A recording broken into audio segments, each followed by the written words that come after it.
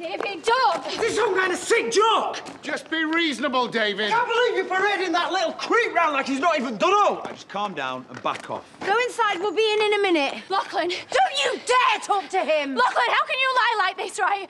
You tell the truth! Tell your mother the truth! Oh, of course butter wouldn't melt, would it? You knew exactly what you were doing. What? You gave him alcohol, for God's sake. I didn't give him anything, he took it! Going round dressing the way you do in front of a 14-year-old. I should have known there was something wrong with you. Oh, I can't believe you'd say something like that. No wonder you were sniffing around us the way you were. I thought that we were friends, Enough Chrissie! to trust you with him. Right, that's enough. Textbook grooming. Seriously, I wouldn't. Oh, no, go on, then. Hit a woman. Let everybody see you both for what you are. A thug and a... I don't even know what you are.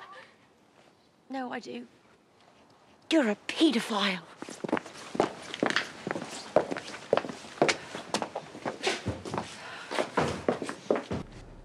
I didn't hurt her. She likes me. Did she make you do something? Please don't lead him. We need him to describe what happened in his own words. She didn't make me. You know, I wanted to, and so did she.